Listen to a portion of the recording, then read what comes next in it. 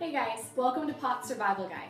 Today I'm going to be talking about the active standing test. So like the tilt table test, the active standing test is a diagnostic test for POTS. So the tilt table test is a lot more commonly used. However, recent research has shown that the active standing test is just as accurate in diagnosing POTS. So today I'm going to show you a few ways that the standing test might be useful for you, even beyond just diagnosing POTS. And I'm also going to show you how to do it yourself at home. Since a lot of doctors aren't very familiar with POTS, a lot of people really struggle to get an accurate diagnosis of what's causing their symptoms. A lot of people will be told that, the symptoms are in their head. There's nothing physically wrong with you, it's all psychological. You have anxiety, you have depression. And those things are serious issues, but with POTS, there is a physiological component. And just getting psychiatric treatment isn't going to get rid of your POTS. So it's really crucial to get an accurate diagnosis. The problem is a lot of the symptoms of POTS are pretty subjective. You say, I feel lightheaded, I feel tired. And a lot of those things can't exactly be measured in a doctor's office. So a lot of people will go for years and years without getting an accurate diagnosis. If you're going through that process and you think you might have POTS, the standing test can be a really empowering tool. It gives you some physical evidence that you can point to. You can bring it into your doctor and say, look, there is something physical going on with me. It's not just in my head.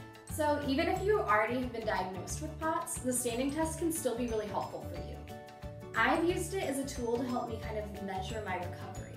It helps you put data onto how you feel and give you a sense of how your body is recovering.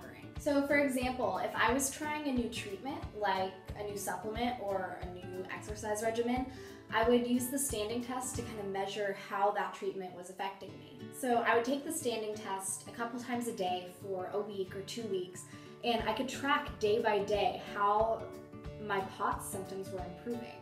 So there are a few different ways of performing the standing test, but I'm just going to tell you guys the way that I've been using, and you can modify it if you want. But this has been the way that's most effective for me. So you want to lay down in a completely flat position for 10 minutes. I usually watch some TV or listen to some music just to make the time go by better. And I'd set a little timer on my phone to let me know when 10 minutes was up. After 10 minutes of laying flat, you want to take your pulse. Now you can either do this with a smartwatch or a heart rate monitor, have a friend or family member take your pulse, or there are some good videos on YouTube showing you how to take your own pulse. So after taking your pulse lying down, you want to carefully stand up and set your timer for 3 minutes and 10 minutes.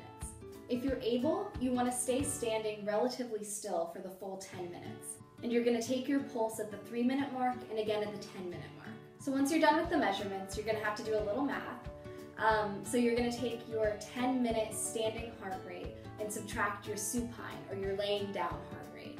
So if you're between the ages of 12 and 19, and the difference between your two heart rates is greater than 40 beats per minute, then you meet diagnostic criterion for POTS. If you're over 19 and the difference between your heart rates is 30 beats per minute or greater, then you meet the diagnostic criterion for POTS. Or if you're any age and your heart rate exceeds 120 beats per minute in general, that also might meet diagnostic criteria for POTS. So if you have the variety of POTS where you faint upon standing, you probably shouldn't attempt the standing test. It's more designed for people who do feel lightheaded and do feel worse upon standing, but don't necessarily pass out every time they stand up. So if you think that this standing test might be dangerous for you, I urge you not to try it, or maybe to try it with, a friend or family member present so that they can make sure that you stay safe. So it's super important for me to stress that I am not a doctor. Just because you do this test at home and you think you meet diagnostic criteria for POTS does not mean that you have an official diagnosis for POTS. There are some errors, sometimes there are flukes in what your heart rate does. So whatever you do, consult your doctor. But I think that this can just give you an important piece of data, and hopefully it can help you in figuring out what's going on with you, whether it be figuring out if POTS is the correct diagnosis for you, or figuring out what treatments are effective for you. So I'm not trying to give medical advice per se, I am just trying to give you some tools that you can use use to help yourself figure out how to recover. But that being said, I hope that you do find the standing test to be a useful tool for you, and I wish you the best of luck in your recovery.